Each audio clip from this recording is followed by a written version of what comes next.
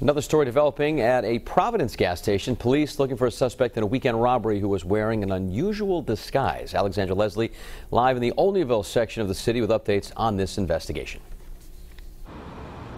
Good morning. Well, Providence police confirming an overnight robbery close to 2:30 yesterday morning here at the Gulf Station on Plainfield Street.